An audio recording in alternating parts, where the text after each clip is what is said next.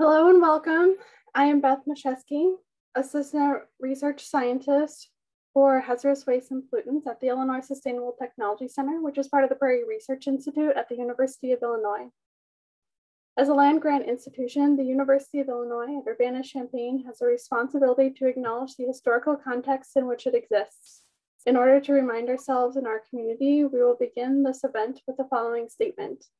We are currently on the lands of the Peoria, Kaskaskia, Piankashaw, Waya, Miami, Mascoutin, Odawa, Sauk, Muskogee, Kickapoo, Potawatomi, Ojibwe, and Chickasaw nations. It is necessary for us to acknowledge these Native nations and for us to work with them as we move forward as an institution. Over the next 150 years, we will be a vibrant community inclusive of all our differences with Native peoples at the core of our efforts. This webinar and all of the Illinois Sustainable Technology Center's webinars are certified green events through the University of Illinois Institute for Sustainability, Energy, and Environment. To find out more about certified green events through U of I, please visit sustainability.illinois.edu. To find out more about the Illinois Sustainable Technology Center's webinars, or to sign up for the event's email list, please visit istc.illinois.edu/events. A few housekeeping items before we get started. Today's webinar is being recorded. The recording and slides will be available for viewing online in about a week. I'll be sending an email out to everyone who registered for the webinar once those are available. Everyone will remain muted for the entire webinar. You can type in questions at any time through the Zoom Q&A feature. You will be able to upvote questions through Zoom Q&A. The most popular questions will be asked first, followed by the questions in the order that they were received. If you have technical difficulties, please send me a private chat message. With that, I'm very pleased to welcome today's speaker, Cayla Cook. Cayla is a principal engineer and contaminant expert with Hazen and Sawyer, a water engineering firm with offices across the US, in Central and South America, and in the Middle East. She has over 7 years of experience studying the intersection of polymer science and water resources. Cayla has consulted on water quality, process design, process analysis, and operations manuals for both water and wastewater treatment facilities. So Cayla, thank you for joining us, and the webinar is yours. All right, thank you, Elizabeth. So I take it that if you are attending today, that you also care a great deal about sustainability and plastic waste. So I'm going to kind of back it up a little bit. We'll talk about plastics from a bigger picture perspective and why we're even concerned about the smallest of those particles that occur in our environment. Perhaps you've already covered some of this. But microplastics are, in fact, the plastic particles that occur between the size range of 1 nanometer and 5 millimeters, according to the regulatory definition. I typically like to go with the regulatory definition when discussing microplastics because nanoplastics as a subset there are, in fact, potentially more toxic than microplastics themselves.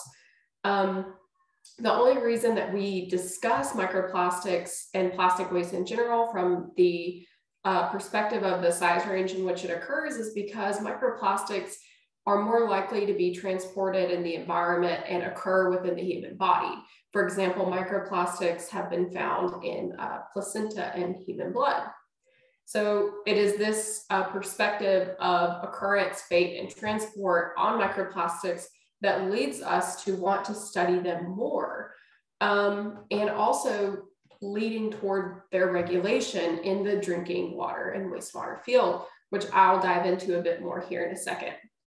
Because of the small size range in which these particles occur, they can move much more freely around in the environment. This includes the infiltration into our groundwater, which has been proven in literature, and the occurrence in precipitation, for example, which is very concerning.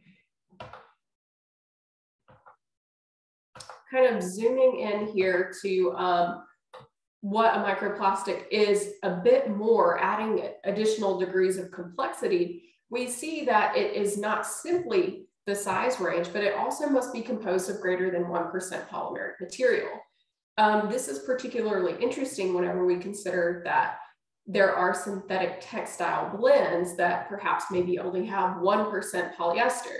Regardless of the predominant material type there, these fibers that these materials shed are in fact considered microplastics, which also touches on another interesting parameter of microplastics, that these occur in various morphologies, including fiber, fragments, films, and they must be considered a solid material to in fact meet the regulatory definition. Additionally, they must be synthetic, and they cannot be naturally occurring. This particular characterization of a microplastic is important when we think about some of these bioplastics, essentially, as they're called. And I'm thinking particularly of chitosan. So chitosan is the deacetylation of chitosan, which is shrimp shells. And that's a pretty popular biopolymer material. It's even used in water and wastewater treatment and point of use devices. So these chitosan materials are in fact now considered a microplastic under the regulatory definition in California. Additionally, there's so many sources of microplastic in the environment and into the human body. Particularly our exposure routes are through tap water. Bottled water has much higher concentrations than tap water typically, seafood, and I say select crops because some studies have found nanoplastics, for example, in agricultural crops. This is of particular importance when we look at how they're characterized. So I'll talk a bit more about that in a moment. Synthetic textiles are in fact one of the predominant sources of microplastics into the environment. And sometimes that's because our wastewater treatment plants are in fact not even removing them to a certain degree, or because we're then land applying what results. And if we look at, for example, the ocean, there's massive sources of microplastics from the fishing industry. Those typically occur as those macro, meso-sized plastics that then break down over time. From a treatment plant perspective, as we consume microplastics through various sources, and as we wash our clothes, they're releasing microplastics into our wastewater treatment facilities. These wastewater treatment facilities can remove, at times, relatively low amounts of microplastics. This depends upon if they use primary, secondary, or tertiary treatment stages, essentially. And those, as those treatment stages increase, the removal rates increase as well. What begins to happen, though, is the microplastics shift from the liquid stream of the treatment process into the solid stream of the treatment process. And the solid stream is typically used to create what we call biosolids to then land apply. And these land applied biosolids have potentially massive amounts of microplastics in them as a result. This creates the propensity for them to then be distributed in the air and occur in agricultural runoff. And this runoff then is just another source of microplastics into our environment. I mentioned methods previously, and this is of importance for microplastics because of what a lot of our historical data on microplastics may in fact be using methods that are not considered robust. I worked with Dr. Rolf Halden at Arizona State University, and we have determined certain papers are considered vulnerable in their methods for microplastic identification. And if we look at the occurrence of these studies throughout time, we don't really see that as time progresses, the number of studies that are considered vulnerable decreases, which is very concerning. Some of the challenges with these methods of about 134 papers that were in this meta-analysis, one of the categories that is within the error percentage there is actually density separation. So plastics, of course, occur in a size range or a various range of densities, everything from 0.85 grams per cubic centimeter to 2.3 grams per cubic centimeter. And what you see in early microplastic literature is a lot of these very low density plastic types being quantified the most, which is a curious thing when considering they're not always the most commonly produced plastic types. So for example, here in this figure, if you look at the red lines, those denote where actual densities were utilized in literature. And if we kind of move across from here at 1.14, all of these materials beneath that red line are not quantified. And that's because the density separation process is typically used to separate out sediment. And the supernatant of that, what floats to the top, is removed and quantified. And this is a really big challenge for a massive amount of papers that are published today. So these red lines all just denote the occurrence of densities that really didn't quantify a lot of the percentage of plastics that are out there. I did a study last year that found PTFE in wastewater, influent and effluent. And that was because we didn't use density separation for our analysis there. And that was one of the first studies to actually find PTFE in wastewater effluent. Interestingly enough, PTFE is also a PFAS plastic. So it's the co-occurrence essentially of microplastics and PFAS, creating a higher propensity for the toxicity of those particle types. So we want to definitely begin to reconsider some of our methods on density separation to ensure that we are capturing all of the materials. If you look on the right side here, the particle identification methods are pretty interesting in literature as well. And that's because there were a great deal of papers published that use microscopes only.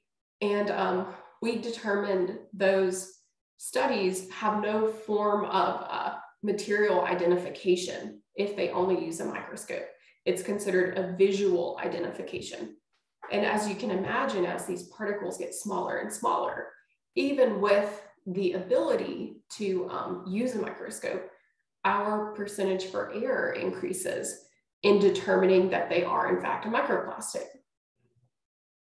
And there were actually subsets of studies that did confirm that using a microscope only created a much higher percentage of error, up to 75% or so in some studies, than actually using material identification such as micro-Raman and micro-FTIR. Of the 134 papers that were analyzed here, 30% of them used microscopes only. And that's really concerning for that 2010 to 2017 subset, because we didn't see that microscopes were being kind of phased out as methods improved. It seemed in that data subset that there were still a great deal of studies using microscopes only. Another interesting subset of the findings of this analysis was that there's this other category here. And it's kind of a curious category because some of these studies that were placed within the other category there actually used really interesting methods, such as using a lighter to melt a material. And if it melted, then it was considered plastic. So I think this figure here really helps us support that we have to be highly critical of these studies that were published during this time frame. And we have to be critical of the methods being used. Moving forward, ideally, we will rely more upon ASTMs and various types of method standardizations to avoid essentially data that creates this vulnerability in our occurrence data for microplastics. Another big question that I had when analyzing this data was, are nanoplastics considered? And Of the 134 papers, 93 provided the smallest size range analyzed. And as you can see here, a majority of those papers were actually between around 100 and 100 micrometers and 1 micron. And that, while these studies are using microscopy, they may actually incidentally tend toward the larger size ranges of microplastics. When we look at wastewater effluent, for example, and drinking water effluent, we see a massive amount of microplastics that are less than 100 micrometers. And that is supported in literature. Some studies find more than 90% of the microplastics occurring in effluent are smaller than 100 micrometers. So what this data is telling us is that the vast majority of microplastics may not be getting quantified during this time period. Moreover, if we look at these various studies on potential toxicity and the ways in which microplastics can move within the human body, then we see that a lot of what could be considered more toxic happens at the lower size ranges here. So there were studies on deposition in the liver, kidney, and gut. Of course, if you follow microplastics, that study is heavily debated, but that was in the smaller size ranges, closer to 10 micrometers, for example. So altogether, we really want to shift our attention to those smallest microplastics that are potentially much more toxic. And to do so, we must improve our methods. If we look at these methods analyzed here, I've actually organized them by the quality of data that's produced. And looking here, there are certain studies that use no processing at all. And that's because they don't use density separation or oxidation. While density separation is very, very tricky, and it does have that likelihood for omitting certain material types, oxidation is perhaps one of the most important steps in your microplastic analysis. And that's because that removes all of the organic matter, of course. And then whenever you actually identify your microplastics, if they've been sorted using certain automated or semi-automated techniques, they can quantify your microplastics much more readily without all of that kind of organic matter distorting the view of these technologies.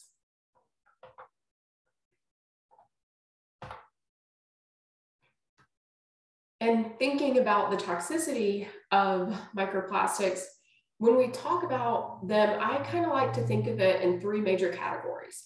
And that's the physical or inherent particle toxicity, which, like I just mentioned, that relies heavily upon the size range of the plastic, and that relies upon its ability to move within the human body. This actually can be considered similarly to asbestos, because asbestos is toxic because of the shape and the size of the particle and how it acts as a human body, or how it acts as a foreign body in the human body. So microplastics are kind of like that in some ways, if you look at toxicity from that essentially vector. In other ways, microplastics can or may be toxic because of the various contaminants that they absorb in the environment and then release. So examples here include triclosan, DDT, pharmaceuticals, and of course PFAS. Remember though, some of these plastic types are actually PFAS plastics like PTFE and PVF. So this physical or inherent toxicity of a particle is really the driver of a lot of toxicity studies today. However, the release contaminants can't kind of be dismissed. Additionally, there's this variety of biological communities that can grow on microplastics. And that's because there are some really interesting studies that find that there are many, many more biological communities and types growing on plastics than you'll find in the ambient environment, essentially. And that's because they prefer these substrates. And microplastics in particular, as they degrade and are weathered more in the environment, they create these many kind of crevices and cracks. that allow for biological communities to essentially kind of go into those cracks and even sometimes escape things like disinfection in wastewater and drinking water treatment. I know I mentioned the microplastics PFAS connection a couple of times, and this is really an emerging issue. I think about it similarly to the co-occurrence of triclosan and triclocarbon in the environment, where microplastics and PFAS, they do not always co-occur, but sometimes they do. And that's for 4 different reasons here. First is because PFAS can leach from some types of plastics. That's because they're fluoridated after they're produced. It is considered a method of hardening plastics. Also, PFAS absorbs onto microplastics. There was a recent study, I believe it was just last year, that found it absorbs onto microplastics at higher concentrations in the environment than in laboratory settings. That's probably because we don't approximate what microplastics really look like in the environment enough in a laboratory setting today. We don't really capture how much the particle has degraded and how many crevices it has, those kinds of things, how much the existing additives have perhaps already leached out. The third vector for ways in which microplastics and PFAS can co-occur is, for example, PTFE and PVF. So those are actual PFAS plastic types. And the fourth, but really not the least likely, is stain resistant and water resistant coatings that are applied on synthetic fabrics. And those are essentially PFAS coated or PFAS laden microfibers. When we look at the regulatory timeline for microplastics and we try to kind of figure out, like crystal ball it, if you will, and figure out where this is going, I like to kind of look backwards a bit. And back before the Microbead-Free Waters Act was passed, about 15 states had passed microbead bans, and that includes California there. So all of these microbead bans were passed, and that kind of led to the federal government acting and banning them from cosmetics. Fast forward a bit, and back in 2018, California kind of took a step forward and passed State Bill 1422 and 1263. And today I would consider these 2 bills are leading not just the United States in microplastics regulations, but also the world. And I consider California the regulatory frontline for microplastics. Also nationally in 2018, the Save Our Seas 2.0 microplastic reduction amendment was passed. However, that the impacts of that for the water and wastewater field might not be as big as some of the work with California. If we look at just last year, there was a microplastics monitoring and science strategy published for Chesapeake Bay. Canada is doing a lot of work with plastics in general. They consider plastics to be a toxic substance now. And here in the United States, the Break Free from Plastic Pollution Act was proposed. This would require microfiber filters on washing machines, which is actually one very big step toward reducing microplastics in wastewater influent. However, this is simply proposed at this time. It hasn't been passed. This year in California will be the start of drinking water and environmental monitoring for microplastics. And a standardized method was approved for microplastics in drinking water. There will be one approved for ocean water as well. And it was mentioned related to State Bill 1263 that the tertiary wastewater treatment plants will even be encouraged to recycle their wastewater. Moving forward, California has stated that, or at least the Ocean Protection Council in California has stated that they would like to add microplastics monitoring on wastewater in PDES permits and develop reduction strategies. In terms of how microplastics could be regulated, in drinking water, wastewater, and biosolids, we kind of have to go back to the toxicity. And we can't create great toxicity data without great occurrence data sometimes. And part of the challenge there is that there's essentially a fruit basket, as it's been called, of different plastic types. And then you have a massive, massive range of different sizes. Couple that with the fact that you have varied material surfaces based on if they're in the environment or if they are just what's considered a primary microplastic or simply manufactured in that state. So we have a lot of different things that are kind of making the determination of toxicity much more challenging. However, the state of California is really pushing forward and trying to move a lot of our research forward that can benefit not just that state, but the rest of us in the United States. So in terms of a non-regulatory screening level, the state of California's water board did actually release 160 nanograms per liter as a screening level there. I think that it is perhaps very intentional that that screening level is not by particle count, because once again, it's difficult to kind of to go from particle counts to concentrations. Also, when we look at the orders of magnitude today that are not detected at all in the environment, that creates an additional level of uncertainty. If a particle count is actually set as a limit, and then we are able to quantify nanoplastics, it's very, very likely that that screening level will be exceeded because of the way in which, particle breakdown can create 1,000 nanoplastics out of one microplastic practically. So, and the concentrations of microplastics in drinking water, there's more concern related to surface water sources than groundwater sources. And just recently here in the last year, some of the methods were approved, and it's really great that those include Raman and infrared spectroscopy specifically. They do not include microscopy. So we're getting there on the methods challenge. In terms of wastewater, microplastics regulations could look a little, of course, very different from how they would in drinking water.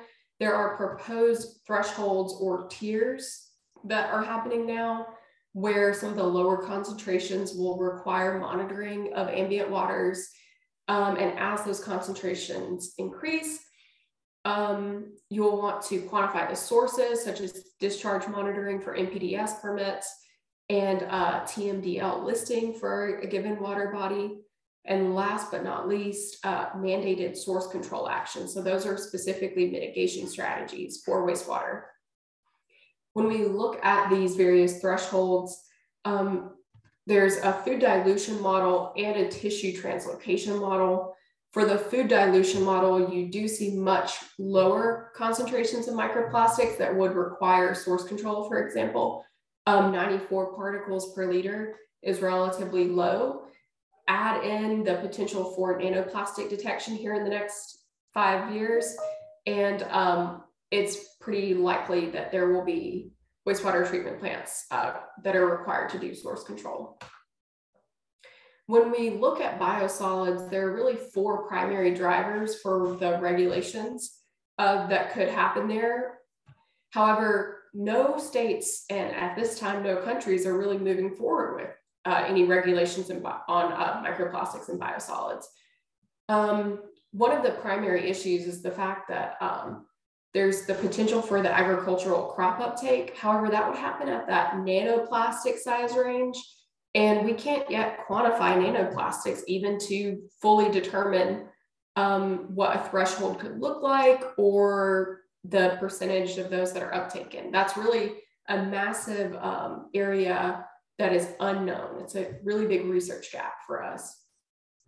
Also looking at the fact that about 99% of microplastics in wastewater treatment facilities are unaccounted for, and those are very likely to occur within the sludge or the biosolids. However, we can't quantify them today. And it's very, very difficult to quantify microplastics and biosolids due to the massive amount of organic matter that would need to be oxidated. When we look at steps forward on the challenges that microplastics present for us related to drinking water, wastewater, one of the big steps, of course, and this is similar along the PFAS track, is to look at mitigation strategies for sources, so source control. And one of the big approaches there that I would say has the highest potential for impact would be establishing washing machine and dryer filter regulations, preventing the massive release of microfibers that occurs there into our wastewater and into our air. Are two really big steps, I think. Additionally, for utilities, conducting a source tracing analysis if there are really high amounts of microplastics coming into either the source water or the wastewater treatment facility, that's very important. I had the opportunity to work with a utility that was finding massive amounts of microplastics in their influent suddenly. It was causing issues along their treatment process, and they were releasing them into the environment to the point where it was visible. By conducting source tracing, we were able to find the industry that was releasing those and to actually stop that release. So that had massive implications just through source control. So I would say that's one of the biggest hopes, is that if utilities do encounter massive amounts of microplastics, that source control is relatively effective. Installing various methods for capturing plastics before they become microplastics is also important. And in that way, all of the research on plastic waste has to work together. All the researchers enacting single-use plastic bans and considering things that we typically wouldn't think about, like the atmospheric deposition of microplastics into drinking water reservoirs should be considered when we're designing these as engineers. If we also look inside of the fence, there's a few different places that we can look to reduce microplastics, and that includes the recycle streams.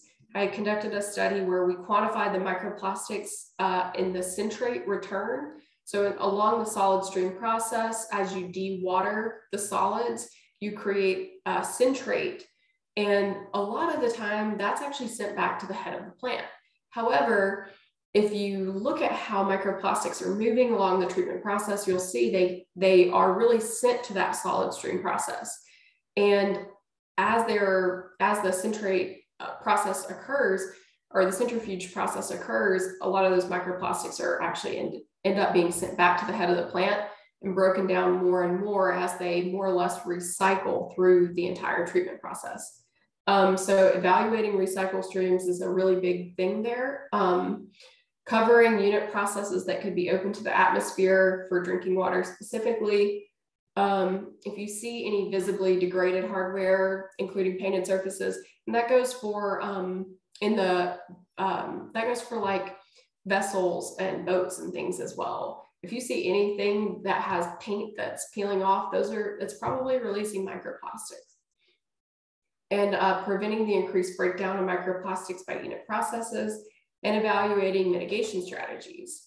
When we think about mitigation strategies today, we're very limited by the research that's available to us and the potential method vulnerability in that research.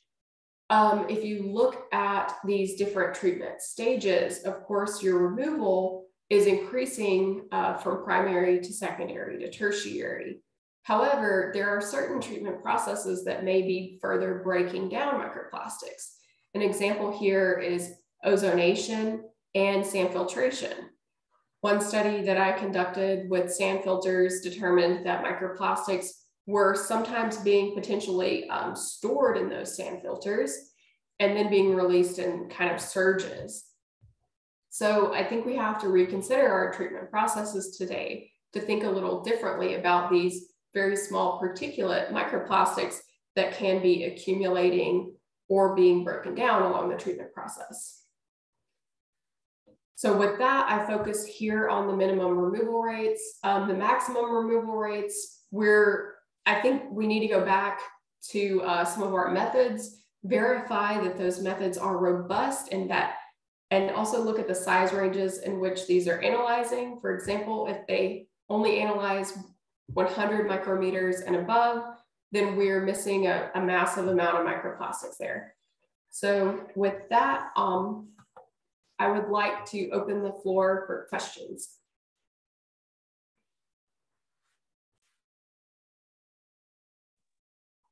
Thanks, Cayla, for a great presentation.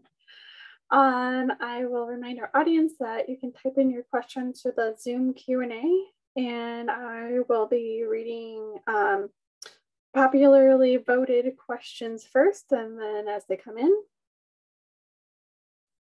And I don't see any right now, so I did think of a couple, so I'll ask one. What do you think needs to be done to better standardize the methods? Well, what's happening with California right now is they're conducting a lot of research on methods, and it's beginning to kind of shed a light, if you will, on what can create a lot of error and what can create more robust results. So I would say that once these SOPs are available, that if we as researchers can follow such standardized methods with meta-analyses and many studies behind those methods, then I think that we can begin to increase our accuracy and precision there, robustness as it's determined. So the primary thing here is for us to establish a method, and as a community of researchers really stick to that method. And I think that helps us more or less compare apples to apples, as it said, because the different methods do have different results.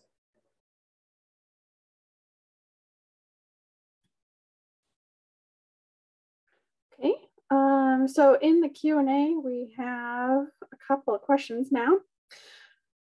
Are there any fate and transport models out there for microplastics or nanoplastics?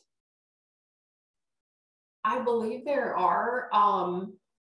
I think there was just a paper published in the last couple of years on a fate and transport model.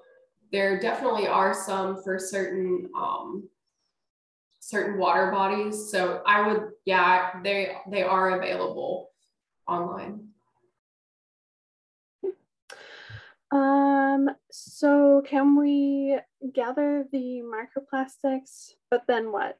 Are there some ways we can ultimately get completely rid of the plastics in the environment in an environmentally durable way? You know, I think that is a really tough question, because a lot of the microplastics at least end up in ocean sediment. And I think that's very difficult perhaps to remove microplastics from there. So I would say that it depends on where they do end up. And our best bet is really to capture them before, as they occur as macro mesoplastics and before they become microplastics.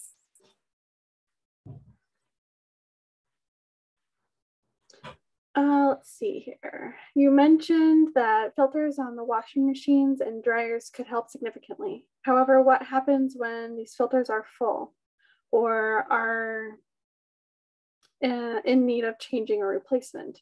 How do you handle keeping those microplastics stored within the filters themselves and not leaching out? Did you say, how do you keep the microplastics stored where? Yeah, how do you keep the microplastics stored within the filters and not allowing them to leach out from the washing machine dryer filters after the filters are full or need to be replaced? Well, the filters would require to be cleaned over time or replaced over time. I believe they simply use like a size exclusion mesh type of thing, like similarly to what you'd find with some types of filters in wastewater treatment plants and water treatment plants, just a size exclusion mesh. The issue is actually not necessarily if they don't capture all of them. The issue is then once that filter has kind of reached the end of its useful life, where if we have to discard them, and then we're just sending more microplastics to landfills. So it's the challenge here that we're dealing with is that we essentially have no destructive technologies right now that are reliable. Next question is, what role does industry play in the collaboration communication surrounding methods? Reducing single-use plastics would be beneficial, as you mentioned, but that would be quite a shift from a business perspective. Are there any business industries that produce plastic that are considering this in a meaningful way? I would say the textile industry is very much concerned and working on advancing materials research, where microfibers are occurring in vast amounts in wastewater effluent, for example. I think that has the possibility of really changing the challenge today. So that I know the textile industry is working a great deal on this. I believe the plastic industry has primarily focused on nurdles, which are the manufactured primary microplastics. And perhaps they've created these various types of programs that are aimed at not releasing those into storm drains. However, those programs haven't been successful at all facilities. So I would say some industries are making great advancements and some are perhaps in need of advancement today. Would it be environmentally preferable from a microplastics perspective if wastewater biosolids were incinerated or otherwise converted to a burnable fuel? That's kind of where research is leading today, where biosolids may end up becoming, there may no longer be beneficial reuse of biosolids. We may end up destroying them, and that's due to PFAS and microplastics. So that does look like what a lot of utilities are considering today. It's really sad from an environmental perspective in some ways because of the way that we're really reducing waste by having beneficial reuse. But that is a big research area. Have you ever looked at landfill leachate contributions to wastewater treatment plants? You know, that's actually a really great question. I know from a PFAS perspective, those are analyzed. However, I don't believe they have been analyzed from a microplastics perspective. I think the thought paradigm toward landfill leachates has kind of shifted for wastewater treatment plants, where they're not really wanting to accept them anymore because they have so much PFAS and they probably have a ton of microplastics as well, or they do.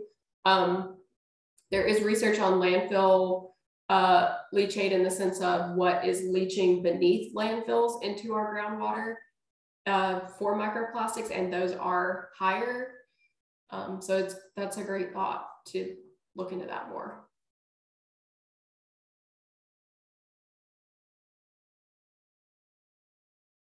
I'm sorry, I was muted. We still have plenty of time for questions, so feel free to keep typing those in. I got one over in the chat that is, are regulatory bodies outside of California thinking more about the need to regulate microplastics? Are some actively overlooking or questioning the importance?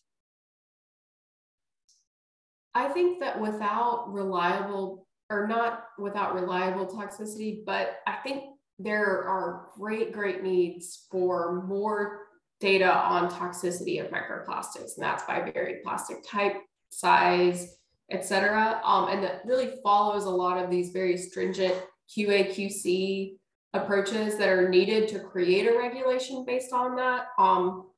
So I would say California is helping push the toxicity research to getting to the point where it can be used to create regulations, but other states are of course more or less, I believe, following what's happening in California.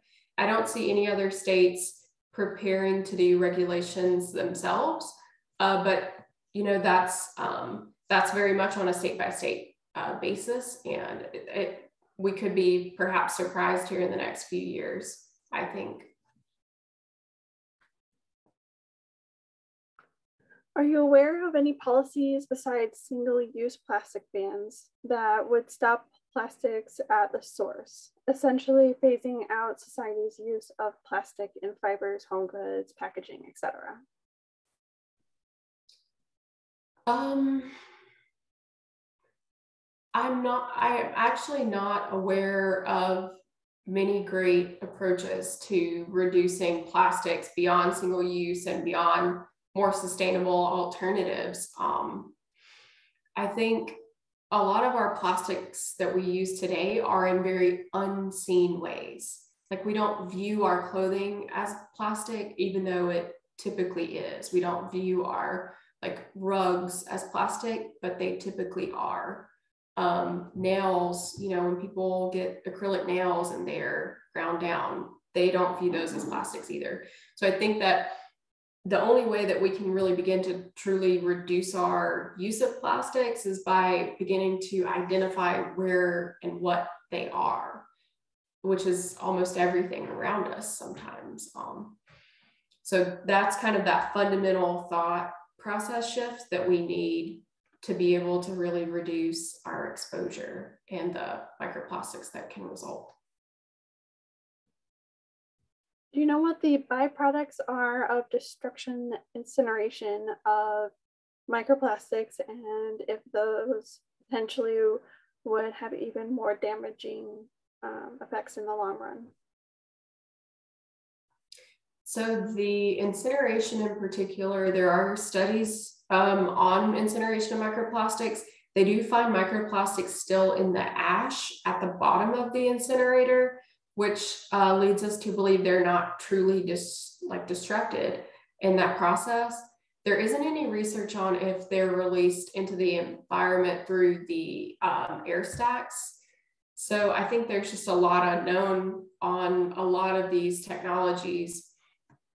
Whatever we end up using for PFAS destruction though, especially using these extremely high temperatures, for pyrolysis of PFAS, I think those should destroy plastics as well. But that even with PFAS being a very regulated toxic, or becoming a very regulated compound today, that research is still ongoing. So I think we have some several years probably before we're able to use technologies that actually destroy microplastics. My N95 is polypropylene. Am I breathing plastics? There was actually a study on that. So we are breathing in microplastics through different types of masks. I can't speak specifically to N95s having higher concentrations of microplastics that we breathe in. And sometimes in certain cases, if you think about the level of microplastics already in indoor air, for example, these masks can perhaps even reduce your exposure. I think that's probably a lot less likely, but yes, masks release microplastics that we inhale. And there are really great studies out there. I would check some of those out. Do you foresee a future where we use less plastics in our everyday life, or a new generation of sustainable plastics? I think what I foresee is what can be a new generation of sustainable plastics. But in certain parts of the world, that's already becoming slowed down. And that's because of what we consider regrettable substitutes that happens often. It's what's happening with like BPA, where it's replaced with BPS, or PFAS being replaced with various other like next generation PFAS compounds. So regulators are being careful, at least in Europe, toward how we replace plastics with bioplastics. Some of these bioplastics can actually be the future, but others are perhaps not necessarily less toxic or less degradable, or more degradable, I'm sorry, than typical plastics that we use that are fossil fuel based. So what I'm getting at here is we have to be very careful as a society what materials we select to substitute some of these petroleum based plastics. And I really, if you follow what's happening in Europe, they're essentially kind of putting a strong brakes on some of those replacement processes because of concerns for toxicity. As a follow-up, what would be the biggest challenges to implement sustainable plastics?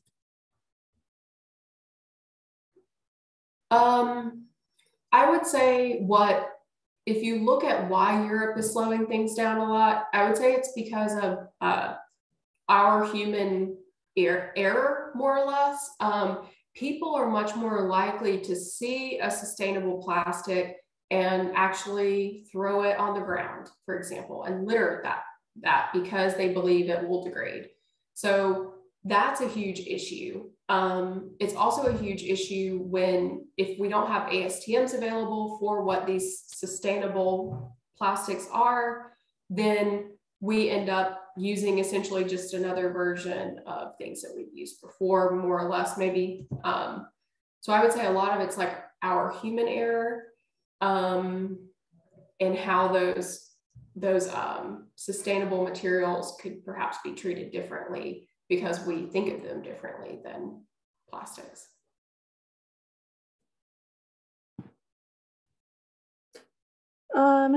That was my also another question I was thinking of. How do biodegradable plastics impact the microplastic, nanoplastic issues there? So I was wondering if you could elaborate a little more on that. The biodegradable plastics, what some research is indicating is they don't necessarily indicate less toxicity when they become microplastics and nanoplastics. So we have these materials that we're kind of producing without guilt, and we're throwing them away similarly, perhaps to the way that we would throw away traditional plastics, and they're still breaking down and becoming toxic. I think about biodegradable glitter as a good example, because I think that we may more readily use these different glitters because that's kind of a guilt-free thing. But if they aren't degrading in wastewater treatment plants and they still end up in our waterways, then it isn't a good alternative. It's still an issue. Let's see, an additional question. They write, you may have said it, but is there any results from the health effects of nanoplastics in animal organs, including humans? This seems like a key question that would raise awareness for nanoplastics and microplastics and spur more research funding. So in terms of nanoplastics, I don't know that there's a lot of research on those because they are essentially, we can't quantify them today. We can't verify that a particle is a nanoplastic. There is research on small microplastics in the human body and in various like mammals, for example.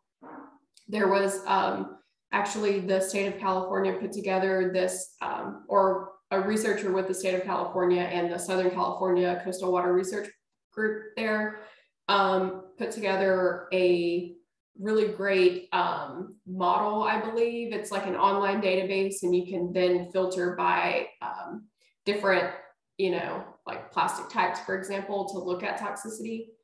So I would say there's a lot of data out there. The QA/QC of the data is what's questionable. And then if you look on certain databases like that, then you can get some really great answers, I would say. So I haven't received any more questions. So thank you, Cayla, again, for presenting an excellent presentation and good discussion. And so what final thoughts would you like to leave us with? Really that we can't simply solve this by changing the material. I think that that's something that we would all love to see as a society, that we wouldn't have to change our daily use patterns to actually, you know, stop the release of microplastics. But I don't think that simply changing the material is going to be the long-term solution here. I think that we have to reconsider the way that a lot of the things that we have built in our society and the things that we use daily we just have to rethink our approach altogether. Yeah, thank you. All right, thank you.